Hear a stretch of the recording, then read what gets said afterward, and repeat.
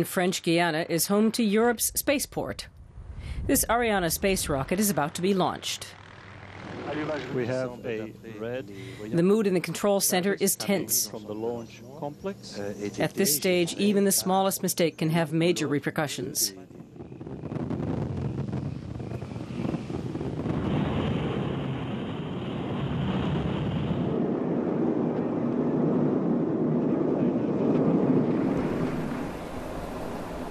The future of MT Aerospace depends on the success of the launch. The Augsburg-based company has already suffered a setback in the shape of a failed Ariane launch. In 2002, a rocket self-destructed 3 minutes into the flight. Production was temporarily suspended, leading to layoffs and reduced working hours. Knock on wood, the last 35 Ariane starts were all successful. So at this point, I no longer get quite so nervous, nor do my colleagues. This is part of the tank. When it's complete, it'll be twice as tall. Each Ariane rocket has 2 tanks, which are filled with solid propellant and act as boosters. MT Aerospace is one of the main parts suppliers for European carrier rockets. 10% of them are made in Augsburg. The production runs for the rockets are small but high-tech.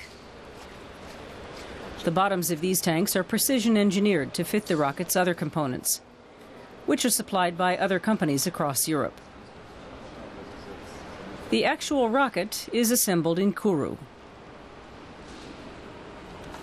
A file is kept on each component, documenting every stage of the manufacturing process and recording which company is responsible for what. It's a system that maximizes reliability. Reliability means the launch takes place when it's scheduled to. The contracts are signed with Arianespace 2 or 3 years in advance. A relatively narrow window of opportunity, a few days for the launch, is agreed upon.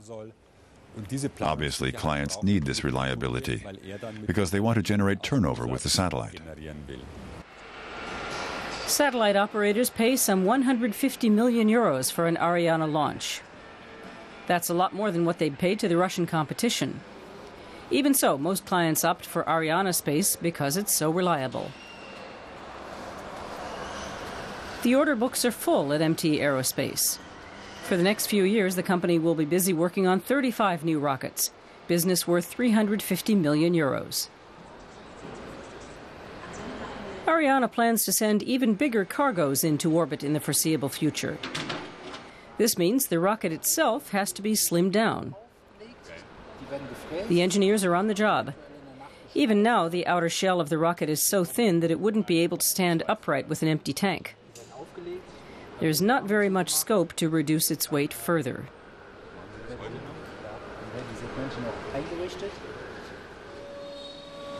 This will eventually be made into a tank bottom. It takes weeks just to mill out its many recesses.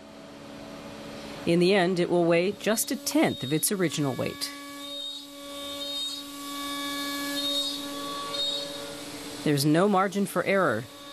This component is worth several 100,000 euros.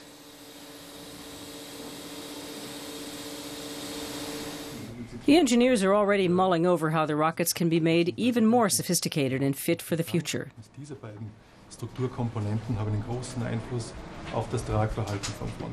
Their efforts are necessary.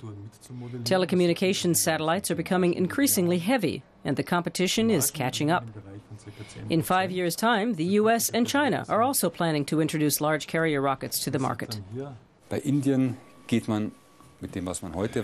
the case of India, it looks like it might take a bit longer, 7 to 10 years, before the large carrier rocket they're currently developing is ready to compete with Ariane. The more powerful version of the Ariane is expected to reach the launch pad in Kourou by the middle of the decade. That's when the engineers' work will be put to the ultimate test.